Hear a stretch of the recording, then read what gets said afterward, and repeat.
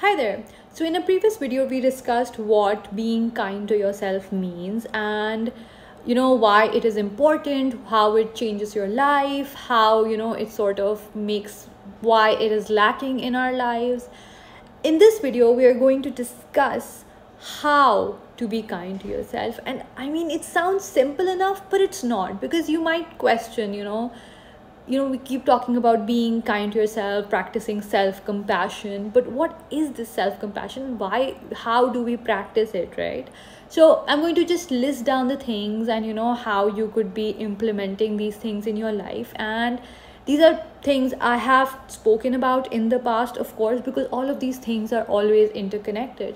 But this is just going to give you a very clear idea in case being kind to yourself is something you struggle with, right? And so we're going to start off with the first one, which is self-care.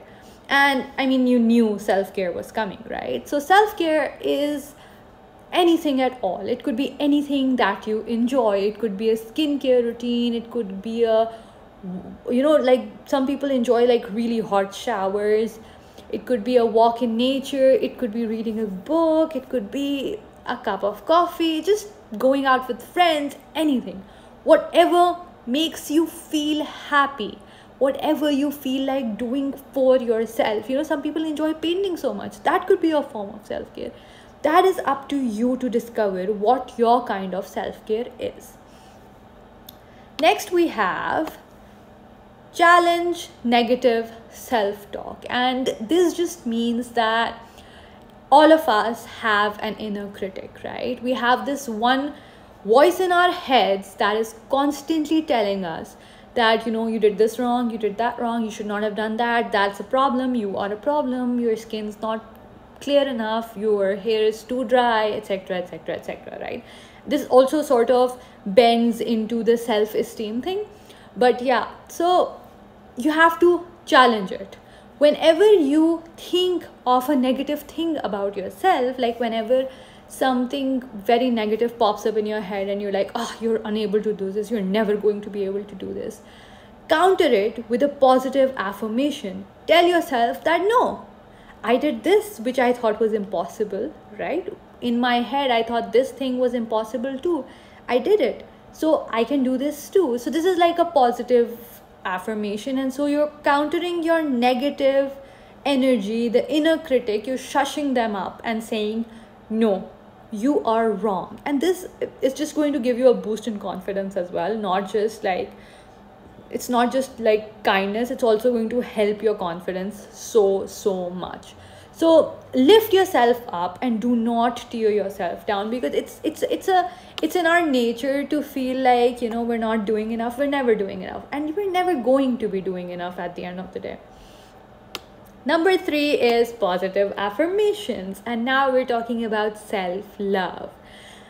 And so just stand in front of a mirror, look into it, and remind yourself of your strengths, your beauty, and your worth, right? And just and this is not, again, this sounds, it's going to feel weird, like when the first time you stand in front of a mirror and you tell yourself you got this, or you just tell yourself, oh, you look great today. Even in your head, you're saying this to yourself. You're gonna feel like you're being vain. You're gonna feel bad. You're gonna feel like, ew, that's not a good look, etc, etc. But that is going to change your life. You need to understand that you are a masterpiece. You are God's masterpiece. Every single person on earth was created, right, by the Creator. And we are all individual masterpieces, right? And you have to believe it, we have to believe it, to really reach our full potential. And the fourth one is going to be set boundaries. I'm going to talk about setting boundaries. That is something I struggle with as well. Like I have struggled with over the years, and I thought I'd gotten better, but I've recently realized that, oh, I have a long way to go. So yeah, set boundaries. It's okay to say no to things that drain your energy or don't align with your values. You don't have to do everything everybody asks you to do. In this need of making other people happy, you do not have to do that. Do not do it, right?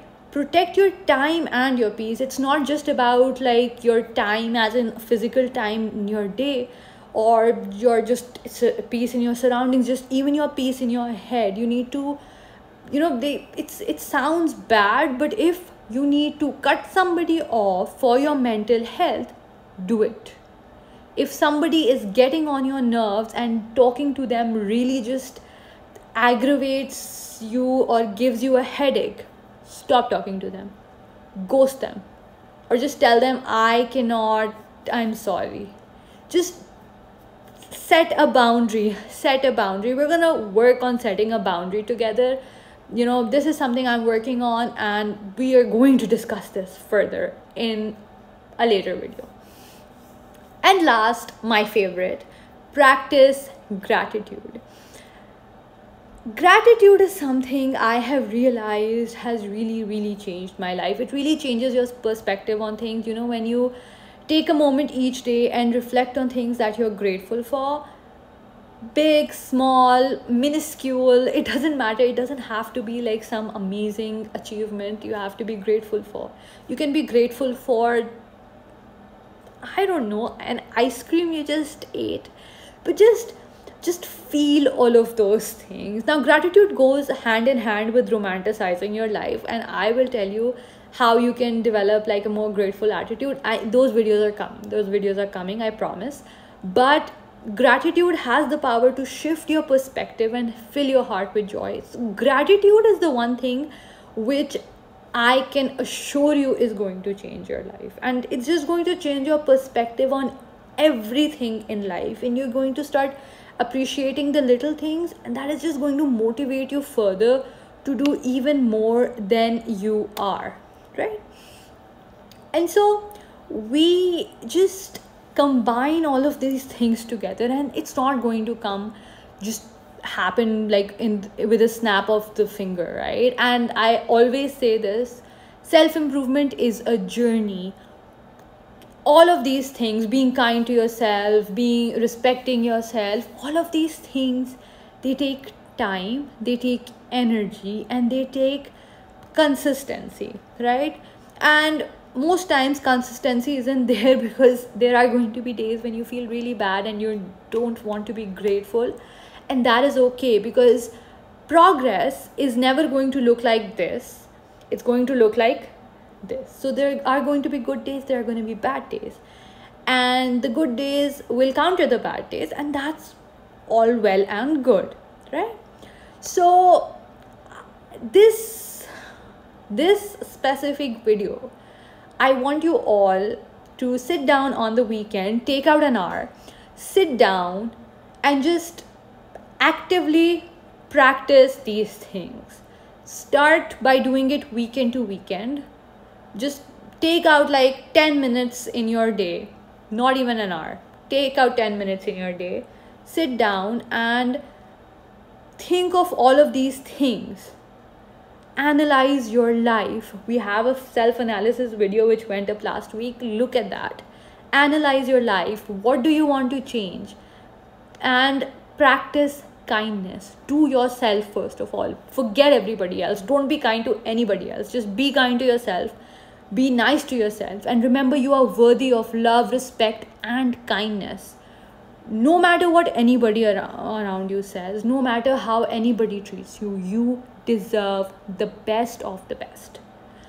I hope you guys like this video, and until next time, take care of yourselves, and I'll see you in the next one. Bye.